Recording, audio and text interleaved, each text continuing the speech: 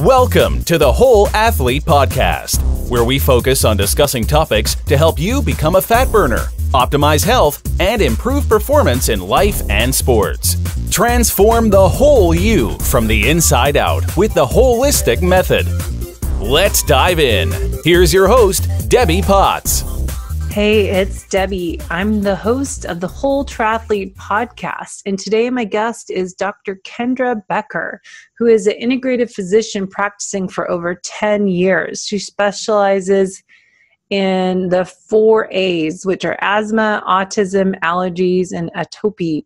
She is going to talk today, though, on mitochondrial dysfunction and how we can improve the aging process as we continue training and racing in our endurance sports.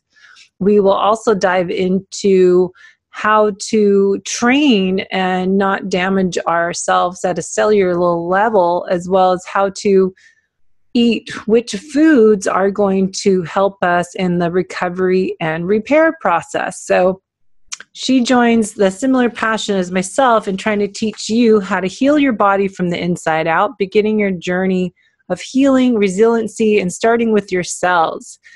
She likes to work on nutrition over supplementating, and how you can learn how food can be your medicine or your poison, and that your genes do not define you, but certainly can help guide the way of your healing. So let's have Kendra on the show today, and let me know if you have questions. You can head to debbiepotts.net and put any questions in there, as well as social media, Facebook. We have got the Whole Triathlete Facebook group page. You can find me on Instagram, The Holistic Athlete. Also on Pinterest. I try to save Pinterest items that are great contributing to the holistic method 8 elements. So let's go into today's show talking about those mighty mitochondrials. All right, talk to you soon. And if you like what you hear, please give us a review and hopefully 5 stars on iTunes so we can help grow the podcast. Thanks, guys. Enjoy. Hey everybody, it's Debbie Potts, the host of the Whole Triathlete Podcast, and today I have Dr. Kendra on the show today, who I've followed her blog, and she's all over social media, helping share the mission of helping others get healthier from the inside out. So Dr. Kendra, so thankful for your time today coming on my show. I'm honored, Debbie. Thank you so much. Well, tell us a little bit about, I showed your intro or explained your intro beforehand, but what is your mission? I like to ask everyone, what's your passion and your purpose and how you're creating impact? Sure. So really, I mean, my passion is to honestly tell people the truth about their health. And I truly believe as humans, like everything that we have as far as healing our own bodies is within us. We just need a little bit of gentle guidance or maybe gentle pressure, depending on the person, to achieve those goals. And so really that's kind of what I focus on in my practice. I find that my method for the most part is relatively simple. You know, I like to remove the obstacles to cure, you know, whatever it is that's causing the imbalance in the body, and really help people cultivate and create the best being that they can be. And that's really about it. You know, which is a lot, but Well, exactly. And that's what, you know, we are all out there writing these blogs and webinars and podcasting, is that we're trying to help those people, because there's so much information that is not out there really that, you know, to help people. And I just listen, people of all ages and levels that just struggle to get healthy, and then go doctor after doctor, and, you know, listening to my parents and their friends are all late 70s, early 80s now. And it's just so frustrating, because we can help people so much with just little adjustments in nutrition, digestion, or today we're going to talk about mitochondrial health, and that we're all built on cells. So talking for the endurance athlete, we're always talking about ways to improve performance, but also I'm finding as I get older, I want to help people improve the aging process, because endurance exercise is a lot of stress on your body. I just came back from Ironman Hawaii, seeing these crazy, amazing, fit, elite athletes and professionals, you know, people around the world just kill themselves swim, bike, run. And then it's like, oh my gosh, is this really good for us? But we love to do it. Well, it's so funny, and everything is always so timely. It's just funny how things work out. As you know, I work out fairly regularly. I ran a half marathon. I was a competitive runner for a while. And then, I don't know, I felt like I needed to do something else. So I started weightlifting, and I've been under a tremendous amount of stress in the last 3 weeks. Every workout that I've had has been painful. And I mean, it's not like I've upped my weights or upped my reps or changed anything about what I was doing, but it has been painful. So I dialed way back from everything that I was doing, and I am doing a 6-week, basically what I would refer to as like a spinal rehab program. I'm working exclusively on core muscles and my erector spinae muscles. And it's such a tremendous departure from where I usually sit as far as exercise goes. And I think that's, kind of a message that you have too, is that you just have to listen to your body. And that those of us that are endurance athletes that really strive for peak performance do need to sometimes take time to do these, really gentle, balanced exercises in order to increase performance at a later date.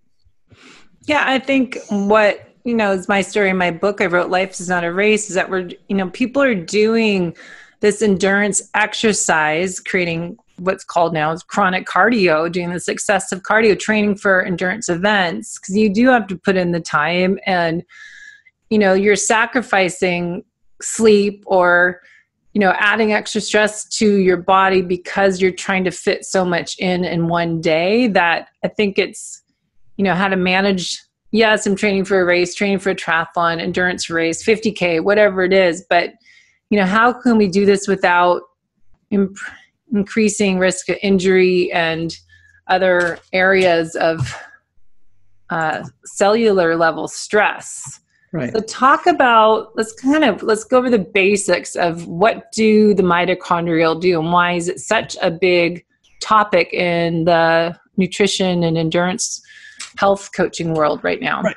Absolutely. So a big focus on what I do in my practice is I look at genetics, and I look at unique individual, genetic assays for, people and sometimes families. And so what I've done in my practice is I actually run a fitness assay. And so by looking at the specific genetics that an individual presents with, we have the ability to be able to support or modulate those genes, figure out if they're expressing themselves, and help that particular athlete or individual be able to maximize their performance. So, for example, there's a gene that's called GST-M1. And interestingly enough, if that gene is expressing itself, it decreases the body's ability to fight free radicals. And we know that free radicals are anything that cause oxidizing damage to our cells, anything that causes us to age. And so, those of us in the very cool over 40 club, we look at aging as decreasing of the body's ability to do things. But the truth of the matter is from the moment you're conceived, you age, and we want those cells to be in peak top, performance ability for 100% of your life. And so, a gene like that is something that we could absolutely support in holistic medicine to be able to help somebody who's expressing that to be able to, help neutralize free radicals in a more, an optimal way. There are several genes, interestingly enough, for injury risk and, lengthening or extending periods of time for recovery. And so I think really the message in my practice is really looking at these individuals with their own set of, genes and circumstances, and being able to come up with a plan that is most specific to their body and their ability, their exercise or performance ability. And so, and mitochondria, of course, plays into that, because mitochondria is all of our, what we call our ancestral DNA. And ancestral DNA, gives us, a lot of the genetic predispositions for a lot of the genes that we can now test for, which I think is absolutely fascinating.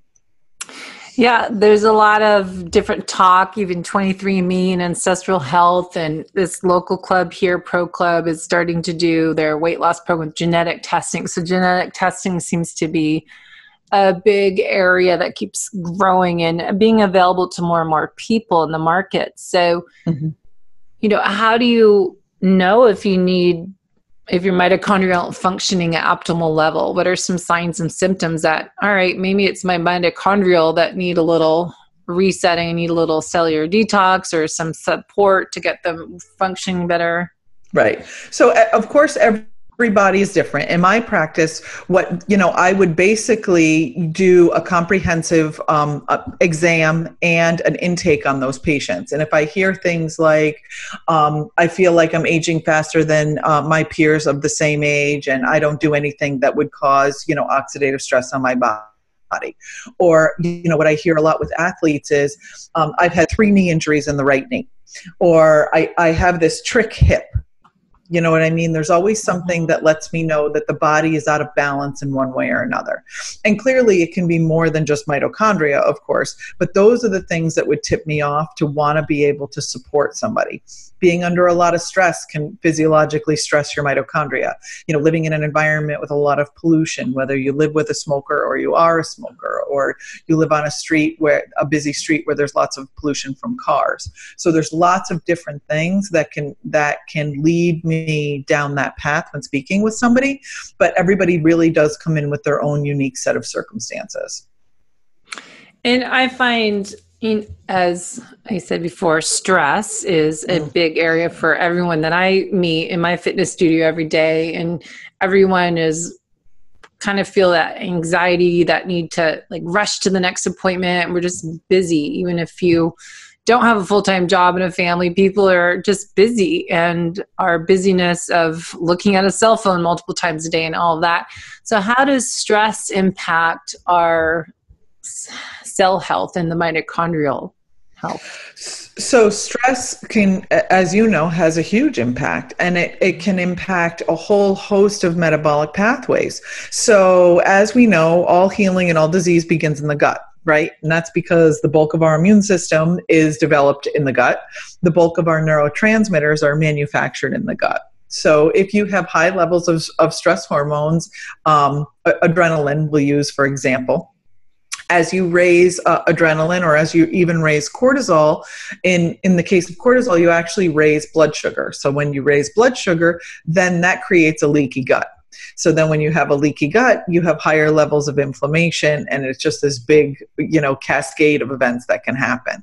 And so if you are, upregulating a gene, for example, there's one that's called COL1A1 that actually prones an individual to ligament injuries. So in that case, the weak area in that particular body would be ligamentous injuries, and that patient might likely have more ligament injuries than somebody who'd be doing the equivalent, program and have none. And so, it's definitely something to be really mindful of. And, for me, I am definitely, a whole person kind of doctor, where I definitely like to look at the person as a whole. But if we're talking about stress specifically, there are supplements or even, dietary modifications that we can make for patients to be able to help mitigate, what we, experience as stress. And now as humans, we don't have the luxury of living a 100% stress-free life. And I don't know that any human would really want that, because there is benefits to stress. It can help increase focus. It can help even increase muscle mass in some cases.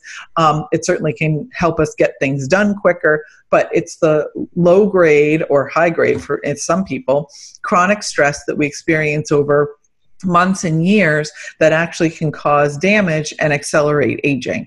And again, when we're talking about aging, we're not talking about wrinkles and vanity aging. We're talking about physiologic aging of our cells. Yeah, and I think that's a big area. It's like the cells, it's what I would say, working from the inside out, but at a cellular level, because we need to remember that we're built on thousands of cells, and if they're not working at optimal levels, we're going to have some sort of dysfunction and random symptoms, as we're talking about. But how can we improve that aging process of the cell? Like we were just talking about already, but I think the biggest thing is people are going to keep pushing themselves. They might try to adjust and, have a little bit more reset, rebuild, recalibration sessions during the week. And they keep training for another race. You know, people get done one race, and especially, you know, watching Ironman Hawaii, like, oh, I'm already in good shape. And this is what I did before I had my downfall and spiral in 2013, is that, all right, I just did Ironman Canada, then I was doing Ironman Hawaii, and then, well, I might as well do this December Malibu marathon, and February there's 50K race. Well, I already have that endurance, I'm going to do that. So then we just keep going. We don't ever take a season off, and you know, you just think, what's another race? It's easy for me to do a marathon after you've done Ironman. And so anyways, people just don't. Type A personality is typical for triathlete, endurance athlete, and we're just already doing too much. So how can we continue racing, maybe not take more breaks, obviously, but without damaging ourselves? Because people aren't necessarily going to change, maybe cut down the racing amount, but they still train and race a couple times a year. Right. So the American Academy of Sports Medicine states that anybody that does a truly physical sport, and you can go look at on their list as to what they consider physical, you know, it's football, basketball, cross-country racing, you know, the whole 9 yards, should take a full season off every 12 months. So that's like 3 months off. So that's their recommendation. That's not my recommendation, but it makes perfect sense as far as, you know, what we're talking about, to kind of rejuvenate and balance our mitochondrial health. I know that that's not the reality, especially, you know, I'm over 40. And so I know when I don't run for 3 or 4 weeks, I feel in some cases like I start back at square one. Yeah. So I think it's a matter of, you know, being really mindful for your body. We've all had to recover from injuries, and we know that it can be done to take a season off or several weeks off in order to help our bodies heal. And so I think, like you said, you know, it's not a race to the finish. It's more of, you know, you just want to be better than you were yesterday. And so I think that's part of it. But there are a gazillion things, you know, we can do to support, you know, mitochondrial health in our diet. You know, I prefer and recommend in many cases a paleo type diet. It's a nutrient dense diet.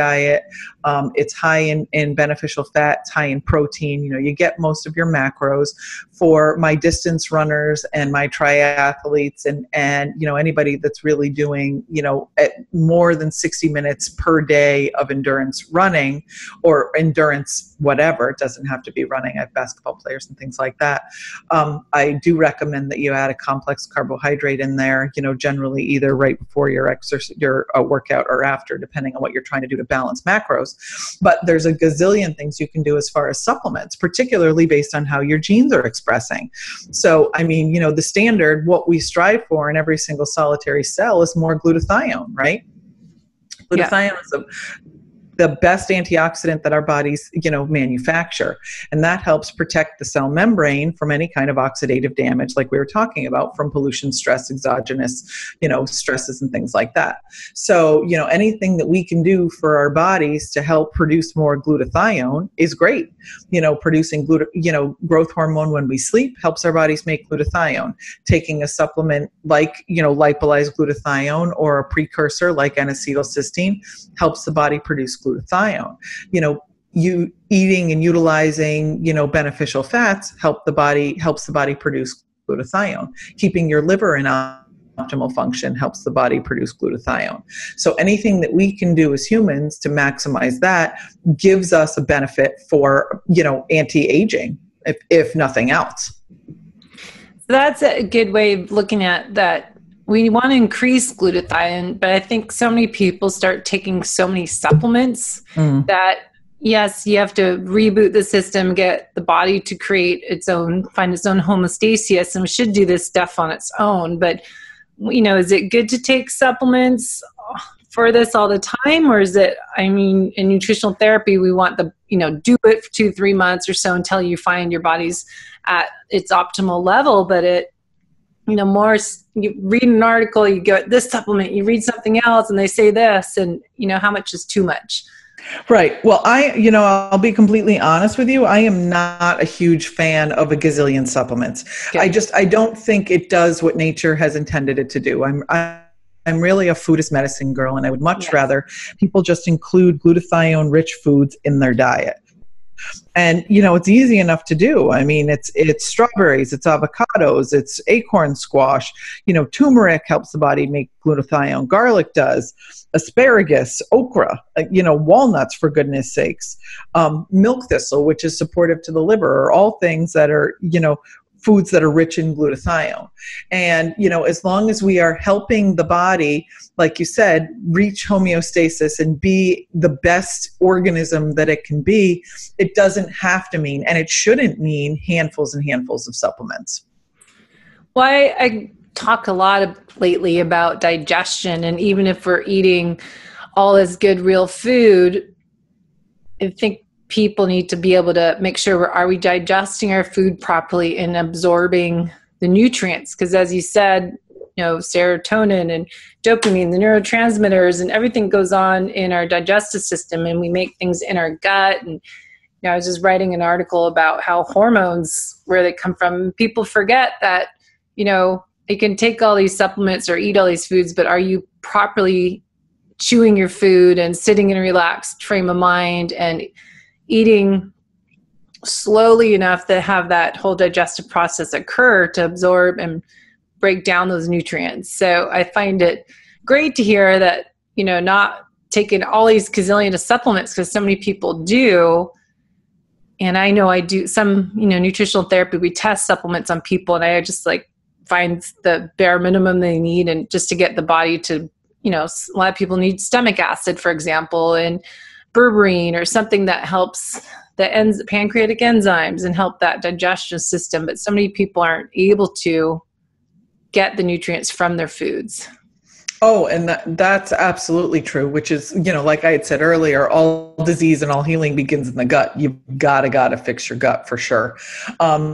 And exogenous stresses can certainly be a huge factor in how our bodies digest and assimilate foods. Our genetic predisposition can be a huge factor in how our bodies digest and assimilate foods. So if you have, a genetic marker that's upregulating called COMT, that helps the body kind of degrade and eliminate used up neurotransmitters. However, one of the quote side effects of that particular gene expressing itself is estrogen dominance.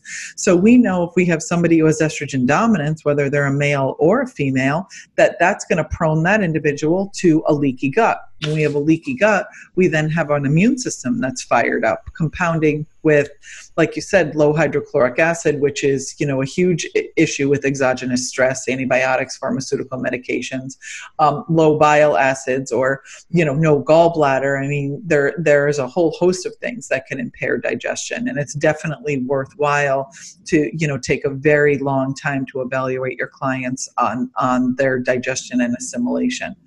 And those are kind of simple and easy, life hacks that people can, almost do on their own. People that have low hydrochloric acid, they can drink a little bit of water with lemon before every meal. You can take something like a supplement like biotin, which is really assimilatable, but it's a cofactor in how the body makes and manufactures hydrochloric acid. And then you don't have to, be so strictly monitored or chased around on your dosages for for betaine HCl, which can sometimes, if a patient has, another condition that hasn't been identified, can be damaging to the gut. So, there are definitely, quote, life hacks for that, all of which, definitely do what we needed to do as far as supporting our cellular health and, aiding our digestion to be the most optimal that it can be. And it's a process. You know what I mean? You may have periods in your life where, things are going very, very well for you from a digestive standpoint. And then something happens and you almost have to kind of rebalance yourself. And that may look differently than the last time you had rebalanced yourself. And that's a big thing we keep saying, is that everyone's bio-individual and not one size fits all. It was actually the quote I put on my Instagram image today, was that, there isn't one program for all and everyone's individual. So you keep talking about the gene testing. What do you suggest people do to do genetic testing and find out what's going on with themselves, as well as any labs you suggest your clients do? So, you can do any number of the companies that are out there. I've been in practice 12 years. The genetic testing When I first started, for what we have now, was about $1,500 per person. And now, I mean, you can get a 23andMe or an Ancestry.com, full genome for like $49 to $89. I use a company out of the Pacific Northwest called Toolbox Genomics because I have my own unique genetic profile that I test on my patients. And I think whoever you're using as a provider will likely have some expertise in one area or another. And so to use something that they're comfortable with would be probably my best answer. As far as lab testing, I think it all depends. For me, I generally start with the genetics. I would want to see the genetics of my patients first before I start, chasing them around with labs. If they have an MTHFR gene or a CRP gene, I'm going to want to look at inflammation. Or if they have, immune modulators like IL-6 or IL-4, things like that, I'm going to want to look at different things in their immune system on blood work. So the problem with blood work, as you know, is that we are limited to the technology that we have. And so a lot of the results that we're looking at are serum results, which, specifically when you're talking about mitochondrial and cellular health, don't really mean a whole lot, because really what we want to know is what's really going on inside the cell. So, some of that testing is, A, not available to us, or B, very expensive. And so we use what we have. But I really think a full comprehensive exam and a dialogue with your patient will lead you in many cases down the road to help them with their recovery. Great. Now, so a lot of us are aging, as said, we're getting over 40, some of us getting to their late 40s, and we want to race or, train to do some event next year. What are some tricks that you have, or how can we, work in a cellular level? How can we actually get faster? How do we do things, still get stronger? I know I was just watching Iron Man. I have friends that are 50 something and Diana Hassel, still kicking butt in the world championship every year. Other friends now 60 and still killing it. And then there's this oldest guy in Ironman Hawaii this year, 86 years old. And it's just amazing to watch these people, towards the end of the night, especially, you see people of all ages and sizes finishing, and some of them running sideways and bent over. But it's like, how can we improve our performance and get faster as we get older? Is it possible? I would actually defer to you. I'll take care of the cells. You take care of the muscle mass. But I would say, I think number one, you have to be kind to your body, whatever that looks like. Number two, I would definitely support, either through diet or through supplements, glutathione and glutathione stores. The other thing that I would do is I would work very, closely on methylation. Methylation is the foundation for how our bodies detox toxins. Toxins like lactic acid, like arachidonic acid, like, chemicals from our environment. So if methylation isn't working properly, our detox pathways aren't going to be working properly. And those are the sorts of things that I would focus on, or I do focus on with my elite athletes. And, to be able to help them with cellular recovery, to reduce and minimize cellular aging. And then they can go see their, top-notch trainer to figure out how to, push the levels of their endurance. And I think too, genetics definitely plays a part in that, to look at some of the genes around, like VO2 max and your aerobic potential. I have everything in my practice. I have patients with very low aerobic potential and very high aerobic potential. So, the higher your aerobic potential, just by the God-given, the genes God gave you, may be a predisposition to what you're able to be capable of as you age. But I also think too, as you know, more than anybody else, is that it's mindset. You know what I mean? And if it's something you want to do and you put your mind to it and you're doing the right things to train and nourish your body, I think anything's possible. Yes, very true. It is mindset. But, I just love the information you're sharing with the athletes, because why I keep wanting to go more nutritional therapy side for this podcast more than, how's your swim, bike, run workout, is recovery, repair, but a cellular level. And as you're speaking of, which the glutathione and other foods to boost that up, but the liver detoxification pathways. And there's so much more to really improve your performance than just what you're doing for your workout session that day. It's what we're doing the rest of the time, because we are stressing our body but how do you recover, repair, and, not damage our cells? And we don't want to speed up the aging process. We want to slow it down, or at least, I say improve the aging process. Mm-hmm. Absolutely. And I definitely think, antioxidants, I think it's something that is really underutilized and under-discussed, and you can find antioxidants in a number of places, like a cup of blueberries. But I think that, just being mindful of including those sorts of things in the body. When we have antioxidants, we know that we're mitigating the amount of oxidative stress our bodies are being exposed to. But we're also facilitating repair of things like collagen and tendons and elasticity of even our cells at a cellular level. So those are all things that are super, super important.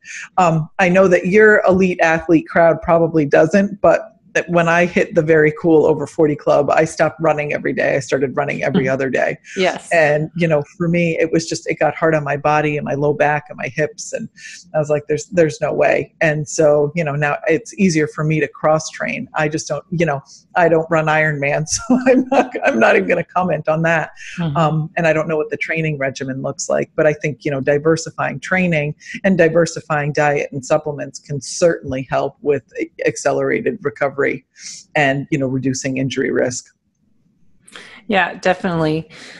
Mixing it up and running, every other day instead of every day or back-to-back days. And I'm doing more 30 to 45 minute workouts now, not doing the over, hour and a half workout is so much more. And it's such a mind shift for endurance athletes to go, okay, 45 minutes, that's not even worth my time putting my shoes on. Mm-hmm. And that you can get so much out of it. I did 30, 45 minutes last week in Hawaii when I was there every day. And that's like, okay, I got so much out of a 30-minute workout that I didn't kill myself and actually increase my cortisol levels and increase the stress in my body by doing an hour plus. Mm-hmm. So next question was, you talk about more paleo. What's your kind of, for athletes, when you're coaching them, do you have, everyone's kind of hot on keto right now, low carb, high fat, paleo could be, all sorts of, it's eating real food. So what do you find that when you're coaching people or as an individual, what type of ratios, your fat, carbs, protein, eating real food, we all agree on, but do you have any areas So I definitely start in the land of paleo.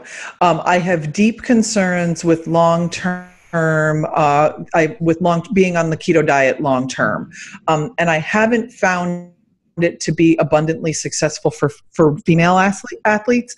So I stay away. I generally stay away from it. I will use it, short-term duration for people who, like women with PCOS or men with a lot of central adiposity. But as far as athletes, none of my athletes in my practice have done well on the ketogenic diet. Is that a hormonal level, or what are some symptoms? I think it's hormonal. I think the macros aren't quite right. I think they have leg cramps and complain about a lot of restless leg. And, for some women, it's just really difficult from an emotional standpoint. Like it kind of jacks with their hormones as far as menstrual cycles and things like that. So I only use it almost like a dietary prescription for like a short period of time. Mm-hmm. So I generally am in the land of paleo, except for, like I said, my distance runners. Anybody that's, training for a half or a full marathon, I always suggest that they go to something like a 40-30-30, 40% protein, 30% fat, 30% carbs during their endurance running period. So, and that's just seemed to be, to have worked for me. Interestingly enough, I have a couple of aerial artists who are patients of mine who were on a strict paleo diet. They did really well for a while. They increased the amount of performing they were doing, and then they added quite a bit of carbohydrates in their diet, like almost 40%. And that seemed to be a better ratio for them with just the level of fitness that they were utilizing their bodies for. Yeah, as you said, and we all say, it depends. It depends on everything. Yeah. So, But, as far as a maintenance diet for, not the elite athlete, for, the average athlete that's working out, 5 days a week, 30 to 45 minutes a day, I think a paleo diet is perfectly fine. Like you said, it's nutrient dense. It's whole foods diet. It's, you're shopping the perimeter in your grocery store, those sorts of things. And so I think it tends to be a good place to start for most people. Yeah. And then one more question is, are you into intermittent fasting at all? What's your thoughts on that? Or even full day, like a broth fast or? I do a lot of intermittent fasting myself. I just think it works for me. I started when I changed around my work schedule, and I was seeing patients from like 9 to 2 straight through, and I never took a lunch. And I would end up at 2 o'clock, and I'd go home and just eat everything in the house. I'd be like, I just can't. And so then I started intermittent fasting with lemon water or tea or broth or, things like that. And it just made for me a world of difference in how I was feeling. At 2 o'clock, I was like, oh, okay, I'm going to go for a run now instead of go home and like eat everything that there is that has a crunch. So I have had some success with it. I'm in a constant battle with my trainer about fasted cardio because I work out at 5 a.m. Yeah. And she is adamant about, you're not burning fat if you're fasting with cardio and blah, blah, blah. And I've been working out at 5 a.m. since I was in my 20s, and there's no way that I'm going to power down, 20 grams of protein before I walk out the door. I can't do it. So I don't. Yeah. And again, I hate to sound like a broken record, but it is very individualized. Yes, very true. Well, let's kind of wrap up. I know it was so much to talk about with you. I love you're kind of on the same page and love all your knowledge and information to share. So where can people find you and get more information about your services and blog and all of your wonderful things you're working on? Awesome. So my website is drkendrabecker.com. My blog is attached to that page. I also do see patients, in a physical office. I'm in Connecticut, and that website is Family Wellness Center of Connecticut, the initials FWCCT.com. And I also do Skype or Zoom calls for patients as well all over the country. My second book just came out. It's called All You Can Eat, which kind of talks about a lot of the stuff that we had talked about, where, food is your medicine and be your own doctor.